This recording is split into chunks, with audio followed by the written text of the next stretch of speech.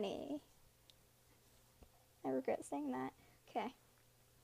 I think there is a resurgence of anti-Ebola chant because at this point in time, Africa has not yet learned how to be infected, and I think we are going to be part of those throes of that transformation, which must take place.